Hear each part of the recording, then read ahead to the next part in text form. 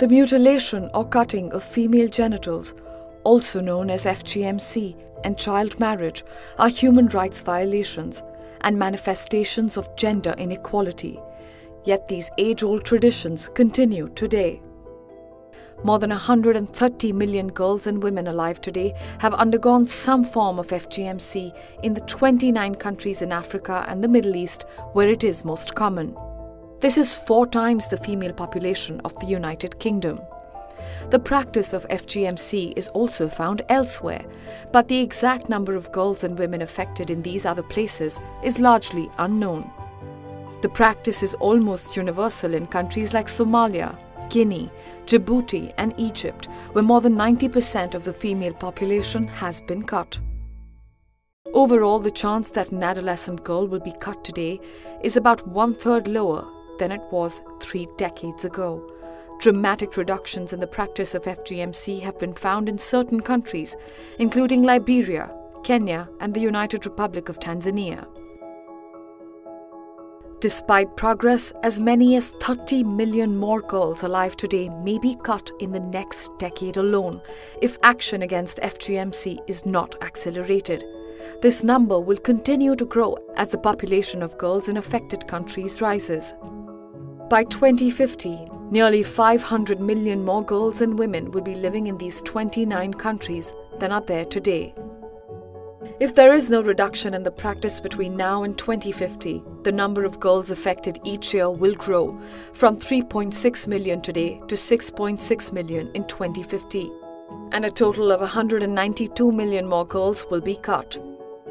But if the rate of progress achieved over the last 30 years is maintained, the number of girls cut each year will only grow from 3.6 million today to 4.1 million in 2050. If that's achieved, an estimated 130 million girls will be spared this grave assault to their human rights. To see a drop in the number of girls cut, progress must be accelerated. So what is the path moving forward? 2/3 of women and men living in 29 countries think that the cutting of girls should stop. Public dialogues can provide the spark for community-wide change.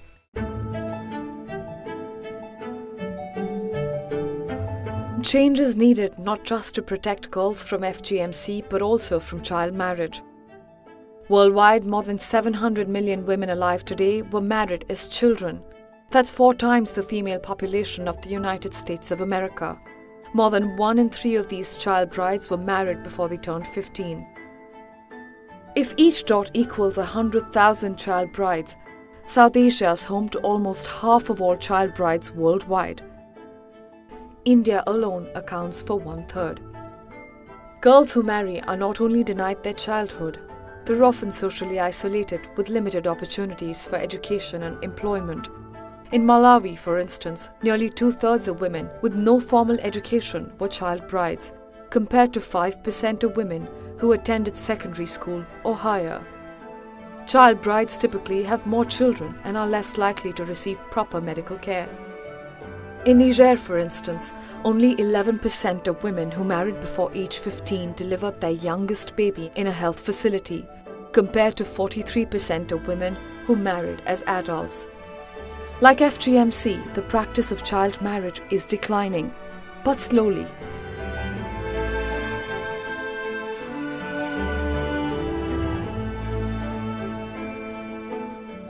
In Indonesia, the risk of marrying before age 18 is less than half of what it was 30 years ago.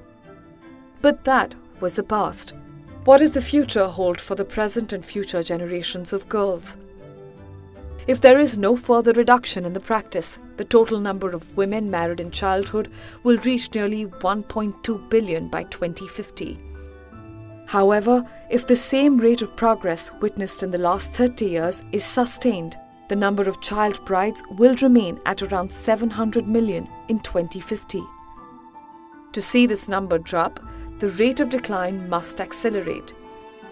We have the knowledge and programs in place to bring these practices to a definitive end. There is no time to lose.